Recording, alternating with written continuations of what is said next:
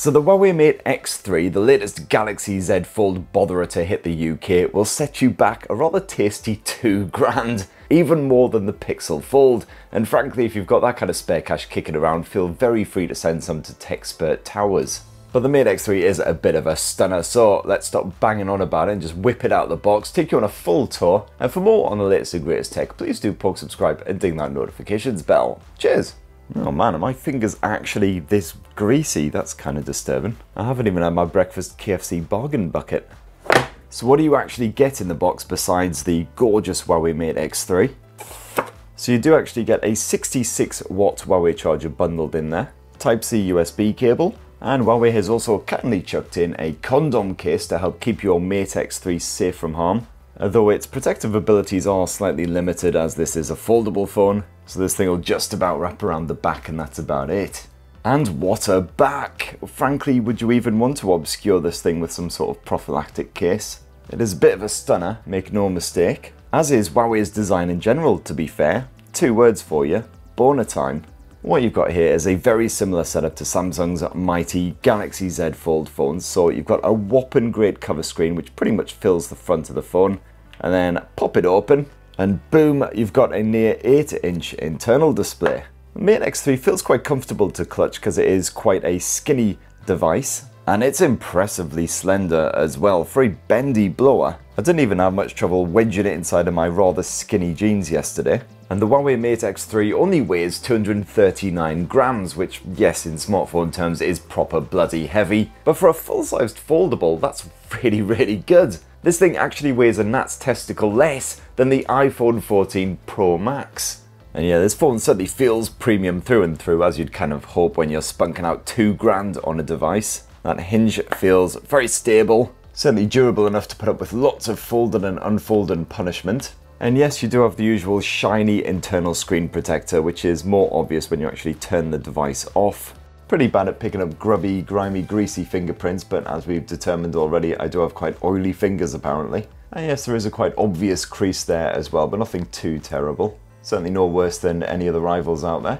Got a very slender aluminium frame stretching around the circumference and then flip to the back. And what you've got around the arse end is a lovely vegan leather finish. There's a good bit of grip to the phone, especially handy when dealing with a mighty heavy handset like this. If that was a glass back, it would be very slippery when handling it.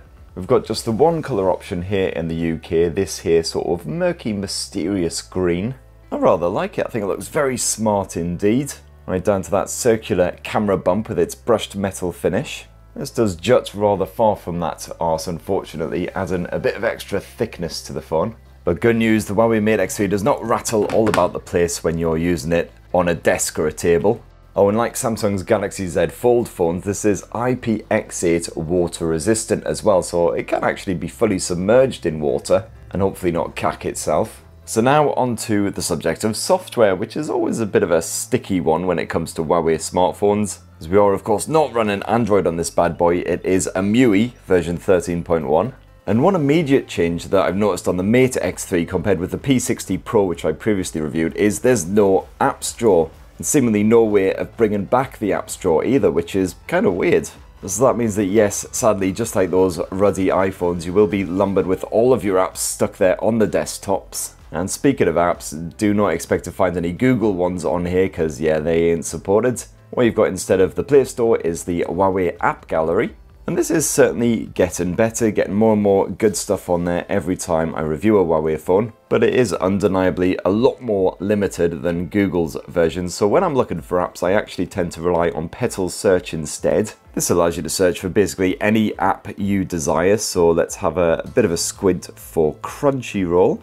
As you can see there, we've got the option of installing it via APK Pure. So most of the apps that you use on an everyday basis, you will be able to find via these APK services. Just be a bit more careful when you are downloading stuff. Make sure it is from a reputable source and gets good reviews. You can generally find about sort of 90% of the apps that I use on a daily basis this way, but unfortunately, if you are after Google stuff, well, you're gonna have to use the web equivalent. So for instance, the web version of YouTube, which is perfectly usable, just not as good as an actual app. So yeah, Huawei smartphones still definitely limited when it comes to the software, but Huawei does tend to support its smartphones for a good length of time, and especially a premium device like the Mate X3 should hopefully get a few years of support. Now you've got yourself a fingerprint sensor built into that edge-mounted power button, and this seems to work an absolute charm. Just tap your digit to that surface, and as you can see there, you're straight in. You've also got Face Unlock as a backup option if your fingers are even more well lubricated than mine. And as for storage, you've got buckets of the stuff, 512 gigs crammed inside the Mate X3. And that is actually expandable as well via Huawei's proprietary NMSD cards. So now let's chat display tech, and we've got two of the buggers to cover, so we better crack on. And let's begin with that 6.4-inch OLED external panel, which as you can see there, mostly fills the front, quite skinny bezels surrounding it. It's a Full HD Plus resolution and quite well suited to kicking back with some cinematic fare, thanks to that elongated aspect ratio. Not quite as well suited to reading and checking out your photos and stuff. You'll definitely want to flip open to that internal display for all that shenanigans. But it is sharp, it is punchy, you've got black blacks and white whites thanks to the killer contrast. It's not quite as bright as I would have hoped, unfortunately, so watching murky affair when you're on the move does mean you kind of struggle to see what is going on at times. But it is LTPO tech though, it can scale all the way from 1Hz to 120Hz, so great news if you want to slap an always-on display on this bad boy. Perhaps just not one with such a sickly sweet mantra. There we go, that's better. Now whip it on open and you are greeted with a 7.85-inch internal display, once again an OLED panel. The resolution has been boosted to 2496 by 2224 to keep visuals nice and sharp. And yes, obviously the internal screen, not a great way to take in a movie, especially a cinematic 21:9 effort, but it is good for TV shows and more boxy fare. Also ideal for browsing your photo albums, reading websites, all that kind of good stuff. Seems to be a wee bit brighter than that internal display, nice wide viewing angles on it, and only a dinky wee selfie orifice tucked away in one corner. But as I said before, you do have one of those glossy screen protectors slathered all over the top. And there is a crease which is fairly evident when you start to tilt that display away from your face. It's not LTPO tech at this time, although the screen refresh does still top off at 120Hz, and there is a dynamic option to automatically scale it up and down. Of course, one of the main reasons for getting an almighty foldable like this is the split screen capabilities. Just drag your finger from either edge, you'll pull out this little bar. You can then either tap an app in order to open it in a floating window like so, or alternatively drag out that bar and then drag an app onto the display, either the left or the right side, and as you can see there, it then opens in a split screen format. So you can get a bit of two-way multitasking on the go. And if you really want to, you can then open a third app in a floating window on top. And well, things start to get a little bit cluttered at this point. You've got quite a few other features packed in here, such as the Huawei Assistant or Great Mate Celia. Frankly, I don't think I've got the stamina for her today. That's about customization options and the super device shenanigans as well. Great news if you've got other Huawei gear. Now for the performance, it is a Qualcomm chipset running the show. Sadly, not the latest freshest Snapdragon 8 Gen 2. It is the 8 Plus Gen 1 from last year, as recently stuffed inside of that glowy, flashy Nothing Phone 2. And as the Nothing Phone 2 proved, the 8 Plus Gen 1 is still a very capable chipset indeed. As you'd expect, it's only a few months old. You can still absolutely blaze through any Apple game out there, although sadly no 5G support here on the Huawei Mate X3. It does top off at 4G. Now, if you're a gamer, well, again, that selection is a bit more limited here on the app gallery. And quite a large chunk of this library seems to be, frankly, mental. But anyway, I've scoured the app gallery for what seems like some of the best offerings. Let's begin our gaming test with Skibidi Toilet Game. So far, seems to be a lot of adverts. That's a great start. Oh my god, I think this is going to give me nightmares. Alright, I'm going to go out on a limb and guess that this is play. Oh no, more adverts. Hey, it's Twerk Battle. Excellent. Love that game. Sweet baby Jesus, what am I doing with my life? Okay, absolutely no idea what I'm supposed to be doing here. There's creepy heads riding around on toilets, and I appear to have a CCTV camera for a face. Can I kick the heads? Oh god, he's coming after me. Oh Jesus. Oh god. What? Oh my god, he's driving these things. Well, frankly, that was so exciting, I needed a toilet trip myself, but let's crack on, in the interests of our sanity, with a bit of evil granny action. And frankly, I think it's spare pair of pants on standby. Oh god.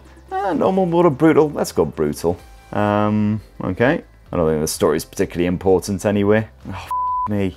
Alright. Locked find the key. What do you mean find the key? I'm in a tiny little bloody closet. Can't I just throw a grenade at the bastard? Hello? Can I like lift up this skanky mattress or something? Oh god! She just clipped through the door. Ah, go away! Leave me alone. You're an evil granny. Ah, bollocks. Alright, last up. Grand City Theft, or whatever the hell this thing's called. Oi, stop. Oh, you bastard. How do you get into cars? I can punch it. Oh, that didn't work. Stop! Ah! I'm going to nick a school bus. Oh, no I'm not. I'll tell you what, these drivers are a lot smarter than the Grand Theft Auto ones. Dead.